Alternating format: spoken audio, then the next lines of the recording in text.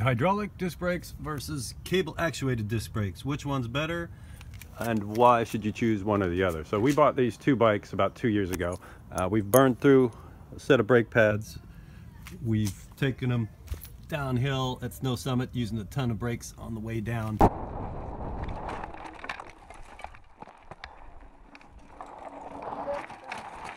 Sorry. And really had a chance to test them all. And this is going to be controversial. Some of you are going to hate me and some of you are going to agree with me.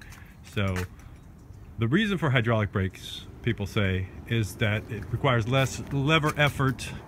The hydraulics are a sealed system, so dirt can't get in there and gum it up, whereas on a cable, the dirt can get in your cable and jam it up, and they just run dirtier, and you know, all the moving parts are outside here, so if you ran through the mud, you'd get mud in there. So some of your decision is going to be based on where you ride and just how dirty you get. These are way higher maintenance. We've had a ton of problems with the hydraulic system on this one. It is a Shimano. You can see he's also crashed into some things. It's the system from Shimano that's so crappy that it doesn't even have a name on it. And then on this one, same deal. It's a Shimano kind of integrated with the shifters on your entry-level bike.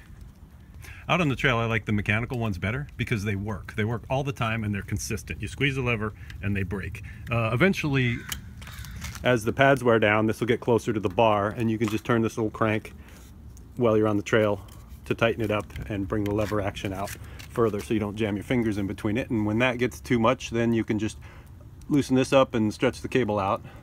Changing pads is about the same on both of them. But on this one, we found that they got spongy after a while. Like not even before the brake pads were worn out. They would get spongy and get weird, and sometimes he'd be going downhill and just have no back brake. And then you'd have to squeeze and squeeze and squeeze and pump it up. We had them bled a couple times. So I would say hydraulics are much higher maintenance, and unless you're super downhill racer guy, I just prefer the mechanicals. And you can definitely lock up your rear wheel with this one or lock up your front wheel. So it's not like you don't have stopping power. You just need a little more power to pull the lever. How much power? Let's find out. We're going to use this high-tech scientific device to gauge the lever pull on both of these bikes and see which is better. Because that's one of the main selling points, is lever pull. But to be honest with you, if you're a man and you have decent Popeye forearms, it doesn't matter, a couple pounds of pressure one way or the other, which one you're doing. If you're really, really super weak, then maybe it's going to make a difference. So on the hydraulic lever, I pull it until it engages. So my brakes are on just over 6 pounds. Let's say 6.5 pounds of pressure to pull that lever tight and lock up the brakes. And on the low budget hardtail, full engagement is at, say, 10.5 pounds. So 4.5 pounds. So 4.5 pounds more lever effort. Do you feel that at the end of the day? Maybe. I get some arm pump in this one, but I imagine you get some arm pump on that one too.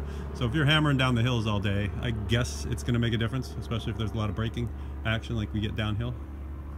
So my overall verdict, I like simplicity and I like reliability, and I don't want to have my brakes just go out or all the juice squirt out of them and be totally stranded on the mountain, which could happen with the hydraulic brakes. So for my money, I would say save the money, don't go hydraulic, go with a mechanical brake setup, and there are some pretty good ones out there. This is not one of the best ones, but it works great.